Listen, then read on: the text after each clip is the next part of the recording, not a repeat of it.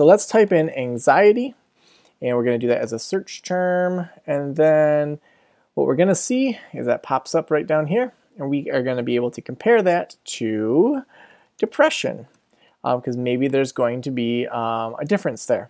Now, I actually haven't looked at this yet, but here we can see over time the search term. So we see that depression was really a lot bigger in early 2000s, and it looks like anxiety has been on the rise as a search term here.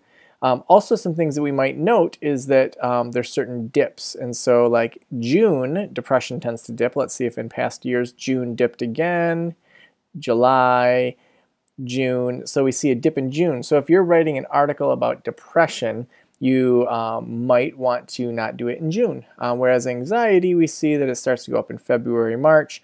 They actually are pretty similar in regards to one another, but it looks like they're going to be kind of about the same pretty soon.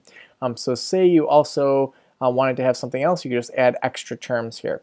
Now let's go down. You can also look at where it's kind of most searched, so by region. So anxiety, we see that Australia, it's actually searched more than the United States. Depression, it's also Australia more, and then you can even go into city, region, all sorts of other things. You can view changes over time, a lot of functions to mess around with here. And then at the bottom here you can see related searches. This is really good if you want to have a little bit longer tail keywords. So anxiety symptoms, anxiety disorder, depression, anxiety attack, those would all be search terms that you would want to focus on in your blog posts. The other way that you can quickly find out so say you landed on anxiety. Yep, I want to do anxiety. I'm not sure. I want some ideas. So you could just type in anxiety, and Google's going to automatically show you what are the top other things that people are searching for. If they're searching for anxiety, you could write about anxiety meaning, anxiety definition, anxiety disorder. So those are two super quick ways that you can figure out what keywords you want to write about.